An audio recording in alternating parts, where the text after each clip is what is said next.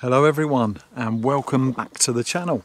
So I'm down the yard today, so I always put the battery on charge from a power bank or power station if I don't use the van on a weekend. I find that the battery power or the battery drops slightly, so I like to give it a boost and make sure to keep the battery as healthy as I can. However, what I'm noticing with the leisure battery, it seems to be dropping charge probably faster than it should. So I've got it on charge again. We're getting ready, actually. This is another reason why I'm here, getting ready to go on to a big trip into Europe again. So I'm going to see how the battery goes via or around Europe, and then when I get back I'm probably going to look at changing the battery out to lithium. Now, the system I got on the Swift Command, you can change the settings to a lithium battery. And I believe as long as the charge rate is around 14 or 14.4 volts, from what I've done on my research, I can literally just change the battery from a standard acid battery or AGM and straight over to a lithium without any other things happening. However, if I wanted to upgrade the solar and inverter, that's all different. But just for a standard battery, so I'm looking at getting more power or lasting longer anyway, and changing it over to a lithium. So, but that'll be after our big trip. Today I'm going to show you the door that's been, or the new panel that's been put on, just so you can see that all done and finished. Charge the battery a bit and just go over the van and do a bit of maintenance, but I'm not going to go into everything. And we're going to talk a little bit about Europe and what we're going to be doing and other preparations we need to do for that. So let's go and look at the panel first, because I'm going to show you on the settings where you can change it over, what battery over to a lithium. So we'll do that first, and then I'll show you the bathroom door.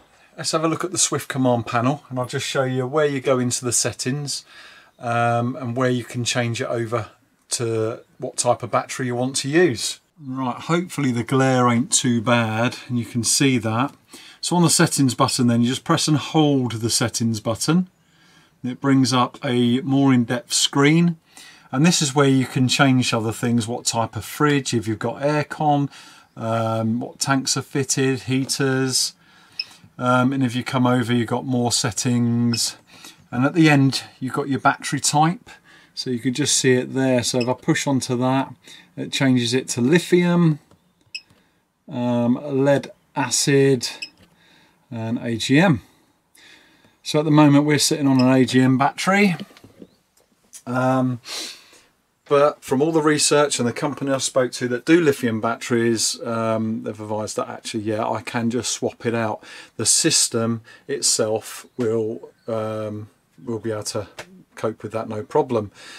My trouble would be if I want to up the solar, because my receiver, for example, only goes up to 150 watts. So if I want to go higher on that, then I would have to start looking at swapping some other stuff out, which I may do in the future.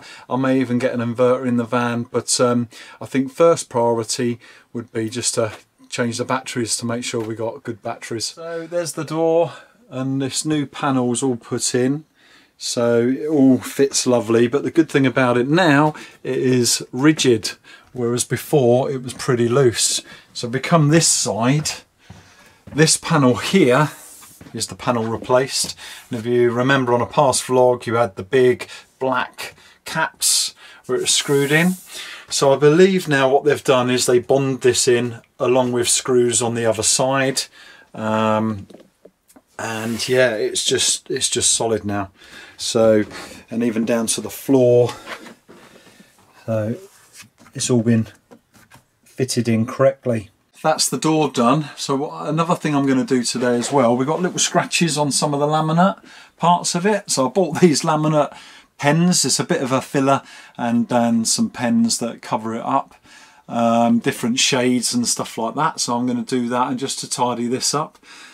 Check the oil, stuff like that, and just sort of make sure things are ready for when we go. We have got a couple more trips planned anyway beforehand, because it's a good few weeks yet before we go, so around the middle of April. That's that. I'm going to get on with the little jobs I need to do, and let's go into the prep of what we're going to do prepping for Europe. Just gone over the door because it did have some scratches, but as you can see with the laminate pens, they're not the exact colour, but actually to the eye it's not too bad. And all it was just some laminate pens off Amazon. Not that expensive, to be honest. Touch up filling sticks and pens, but I didn't really need the filling sticks, just the pens. Went over them with a couple of colours actually, just to sort of try and match the colour right. But yeah, so all in all, looking good. So there we go. That's with the door shut. Let's check it from this side. There we go. Which I'll probably do with a bit on here, but yeah, that's looking good, looking nice. I'm happy with that. Job well done. So I'm getting out of here and I'll be back later. See you in a bit. Hi, yeah, so we're going to, as Lee mentioned, talk to you about our Europe plans, aren't we? We are, yes, because it's coming up very, very soon. Yeah, so as I mentioned previously, we were supposed to have a honeymoon in 2020 originally, which then got cancelled to 21, and then we managed to have the wedding, but we didn't have the honeymoon. Yeah, the flights got cancelled, didn't it? It did. So we would like to head down to Portugal, roughly where we were going. Yeah. Just roughly where we were going, and spend a week there in the motorhome. In the Algarve. Yes. Exciting. Yeah, so we've sort of got 13 days we've worked out to get down there, spend a week there, and then 13 days to come back. Yeah. So we've got rough plans, like I'd like to do 2 stopovers in France, whether that's 1 or 2 nights each, I don't know. On the way down there, isn't it? On the way down, yeah. So somewhere around sort of Normandy area, and then somewhere near where we were last time, La Rochelle, but not actually there. There's some places around it that are really nice. So we are open to suggestions around them 2 areas. If you know of any good campsites or anything around that sort of area, we are open to suggestions as well. And then we're heading into Spain. Where are we going first in Spain? Is it San Sebastian, I believe it is. That's it. Yeah. So we're going to head there. That'll be our first stop in Spain, and we're gonna take that coastline. Yeah, down to Portugal. Down to Portugal, yeah. So yeah, any suggestions for that side of Spain as well? Yeah, any suggestions, any of them areas, stick it in the comments, and that'll help out massively. So yeah, definitely. Yeah, because I mean, we only go off what's on search for sites and things like that, and then we sort of research the site a bit or the air or whatever, don't we? We don't really, but if you've got recommendations for somebody, then you know it's a good place, don't you? So, exactly. Yeah.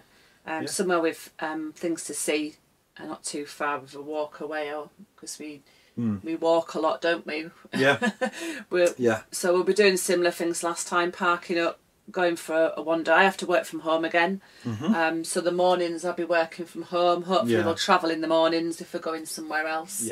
While I'm working, and then get pitched up, and then we'll have some lunch, and then go for a wander in the afternoons. So fly. We've got a fly in here. I've only been in here 2 minutes. So that's pretty much the plan. Like we say, it is loose, because obviously things change when you're on the road, and we don't try to keep it too rigid. We know sort of the rough areas we want to go to, but and then make it down to the Algarve and back again. So everything's in place, isn't it? Yeah, I know now that France, I mean, I don't know how restricted it's going to be in the experience we have. Not France, Spain, sorry. Spain are, if you get stopped in Spain, you definitely have to have where you're staying now. They've been really strict on it lately. So we need to make sure we've got all the documentation for the van and everything, and make sure we've got our ferry paperwork for coming back as well. Not ferry. Tunnel. Yeah. All right. Yeah. I was going to say, it's a bit difficult when you don't know actually where you're stopping. I know. Well, some people had all that trouble before, didn't they? Some people with Gibraltar. Some have just got through no problem. But coming back into the Spanish side, they are asking a lot of questions. And I've seen something the other day on YouTube about like 3 weeks ago that's getting quite strict again. They're wanting new accommodation type. Okay. So just if you've got your logbook. Well, we'll take all the documents as last time, so make sure you've always got your V5, And it's all original copies as well, and with some photographed copies as well. So I always photograph copies of the passport. We've got the insurance, we've got the you know, health insurance and stuff like that as well. I've got, that's what I got with Nationwide as well, didn't I? So I got my Nationwide account gives us European breakdown cover as well, which is like high spec. It's with AA, but it's high spec one, and also I get travel insurance. So that's 2 things ticked off. Yeah.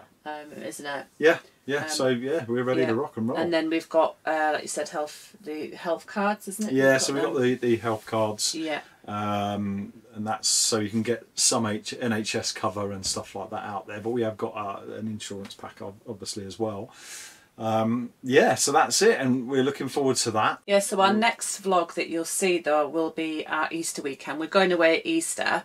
Swanage, actually. Yeah, so we've got, we've paid over the odds a bit for a campsite, because we just wanted, with all our experience of the weather being so bad and the fields being so muddy, everywhere we've tried to go to keep the costing down, it's been grass. Muddy. Yeah, and they want to stick you on grass.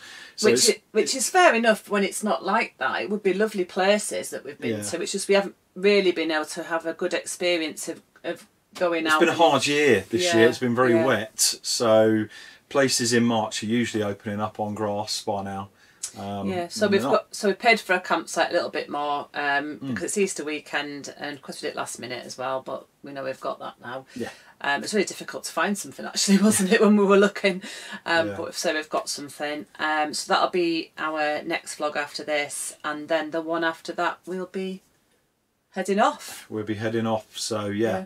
And yeah, when we do go into Europe, you'll probably find there'll be 2 vlogs a week again. That'll be Tuesdays and Thursdays at 5:30. Yeah.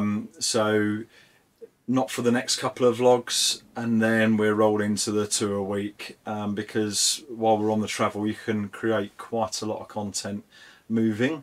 So we want to keep up to date as best we can, within real time as best we can with you guys.